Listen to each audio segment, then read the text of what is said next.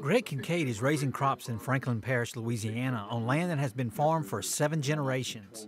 He raises corn, soybeans, hay, and cattle, and he is a certified Louisiana Master Farmer. This designation means his operation is in compliance with state standards regarding soil health and water quality. We're only here for a short time. We're stewards of the land, and for it to continue to be productive, we need to be taking care of it.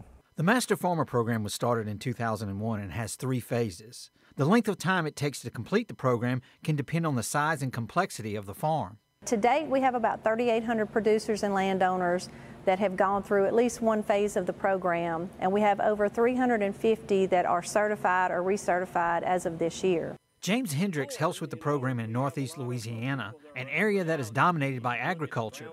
He believes that farmers can learn about conservation practices by visiting farms that have implemented them. I have over 14 just in northeast Louisiana on various farms that the public can actually come and see the benefits of these practices. The resource management plan is the most difficult task to complete, but it provides the most benefits by requiring the participants to put their plan into action. There's a lot of environmental programs out there, but this is the only certification program where you're actually having to implement the practices that you learn about in the 2 phases of the program. The Master Farmer certification is good for 5 years and is recognized by the state through a law.